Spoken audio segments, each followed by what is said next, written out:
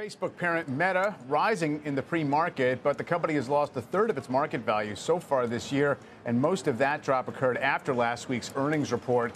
Meta closed yesterday's session with a market valuation below $600 billion. Let's bring in KeyBanc Capital Markets equity research analyst Justin Patterson to talk about where it goes from here. Justin, obviously the market is like 3 days of really just heavy liquidation, implying that the outlook for profitability for the company is a lot less reliable, probably a lot less strong in the coming years. You did trim revenue and earnings estimates a bit, but where is the run rate from here in terms of growth, and how's the valuation look relative to that?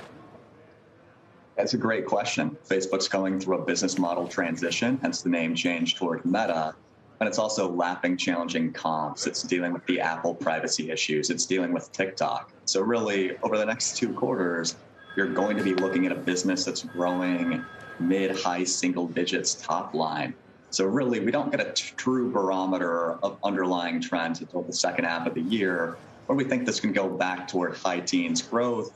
And then as you come out with the higher revenue growth rate, you start absorbing that fixed cost, that investment cycle spend, and then you see margins recover. So right now you're looking at a business that's trading at a mid-high teens earnings multiple. Historically, that's inexpensive for Facebook. So as we see progress with Reels, the TikTok competitor, you can start feeling more confident that the stock goes higher. Yeah, I mean, yesterday, even though the stock was down, it did close about $4 off its low during the day. Very, very heavy volume. So clearly people are wondering if this level around the pre-pandemic price for the stock is some kind of floor for the short term for value. But how much of a bet does an investor right now have to be making on how fruitful the investments in metaverse are going to be and these billions that Meta is spending in that area? I just wonder if right now you're going to have an investor base that says, listen, buy back a lot more stock, milk the high margins on the legacy business and try to get the ad targeting right, as opposed to, sort of making these huge wagers on the next phase of, of digital communication. Yeah, I 100% agree. There is a definite capital allocation question here because, to your point, the metaverse is going to be a very distant payoff here. We still have a subset of virtual reality devices that are in households today, so it's going to take time to see those returns.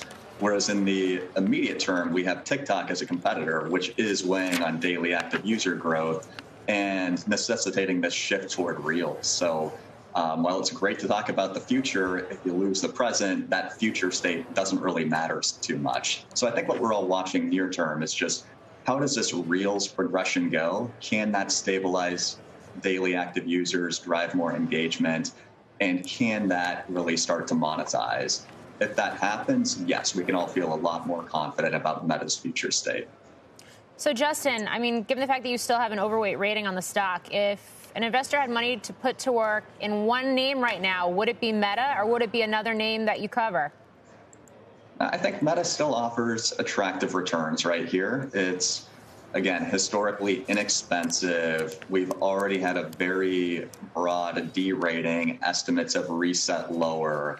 So as we start to see progress with Reels, start to see advertising revenue improve, I think the business looks better over the course of the year, and you don't have that much downside from these levels.